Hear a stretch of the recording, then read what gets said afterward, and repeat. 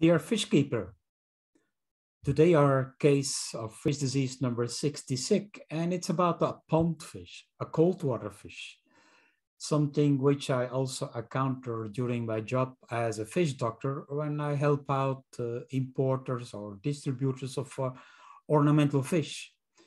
And this was a special case that I would like to show you, although the results were not very much confirmed exactly what was the cause. But anyway, I wanted to share this case. It's about a sturgeon, the Acipenser guldenstadtii, which had high losses. We suspected at the end a viral or a bacterial and a parasitic infection. Well, I'll explain you what we did and what we found in this case. Here were the fish in the tank, and you see them suffering, hanging at the surface, upside down, and they were dying.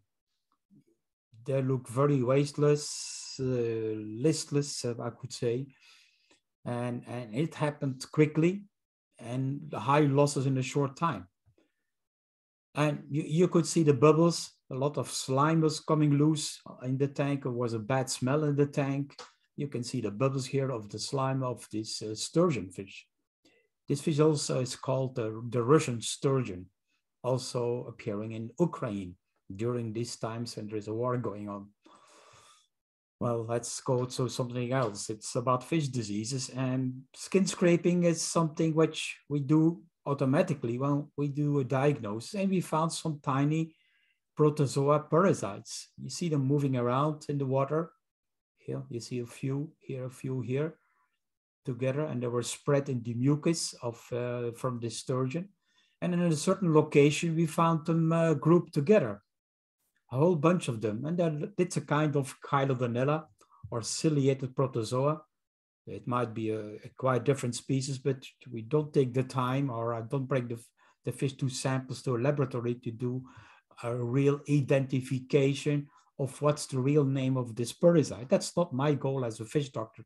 My goal is to bring as quickly relief to the fish with an immediate action and treatment, and to help the importer or the distributor of the fish to bring solutions. So my case is not determining exactly what species it is, but we could see it looks like a Guldenstadtii, a protozoa parasite, so we can try to treat it accordingly. Well, we found that the gills are swollen, heavily red colored, look very badly, thick. Here you see it in the microscope, how bleeding heavily they are, and here, so that there is of course a bad exchange of gases, and the fish is heavily stressed, so causing also kind of suffocation. And when we opened the sturgeon, we found a white liver with white spots all over and bleeding parts into the organs, here in the intestine. So this fish had some internal serious advanced problems, which made us conclude that the fish were heavily dying due to the infection, and not particularly of the parasites. We suspect that it was in general internal case, might be caused by a bacteria, and maybe also a viral infection, because they were dying so quickly and so fast. It's usually a bacteria that is causing such mortalities, or poisoning. But poisoning we can test, we can eliminate, because a lot of water changes have been done on that fish tank, and still the fish were still dying.